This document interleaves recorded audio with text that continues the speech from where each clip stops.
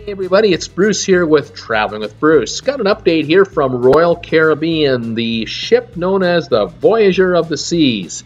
She's going in for a major dry dock. About $100 million is going to be spent to refurbish this massive ship. They're going to make a number of changes. Where you're going to notice it the most is on the back end. This is what the ship has looked like in the past, with a huge mini golf course area in the back there. Check out what's going to happen now. They're going to do this. They're adding massive water slides, putting in the flow rider ride. They're moving the fitness center to the back. You can get a better look here what's going on. This is a huge amount of money to refurbish the back end of this ship. A completely different look to it. Very active for youngsters. The front of the ship, just above the bridge where you see those two wings sticking out of the front there, just above that is where the fitness club is now. The fitness club is going to be taken out of there. That's what it looks like now.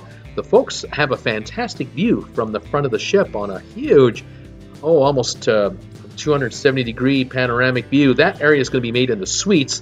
And at the very back of the ship, the very top there where you see the glass, that is where the fitness area is going to go now. So they'll still have a wonderful view, but out of the back of the ship, not the front. The cruise line wants to add 72 more rooms to this ship, and at least 48 of those rooms are going to be at the front where the fitness club used to be, and they're going to get top dollar.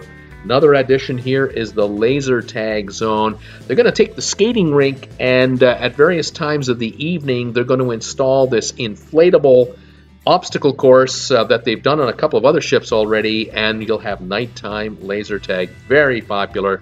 It's going to be a big hit. They're not taking out the skating rink. It's here. It'll still be working, but they'll split the two. They might have ice skating shows in the evening, laser tag in the day, ice skating in the day, laser tag in the evening, that type of thing. They'll ship it around. Once the ship is done, she'll be in Singapore right here for 3 to 5 day sailing starting in October 2019.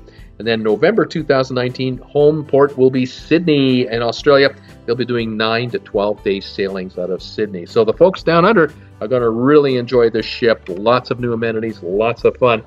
Join me Monday to Friday, 5 o'clock Eastern Time, Saturdays at 2. We talk cruise ships live 6 days a week on my channel. Subscribe to my channel today. Hit that bell notification icon. Make sure you get updates every time I put up a new video.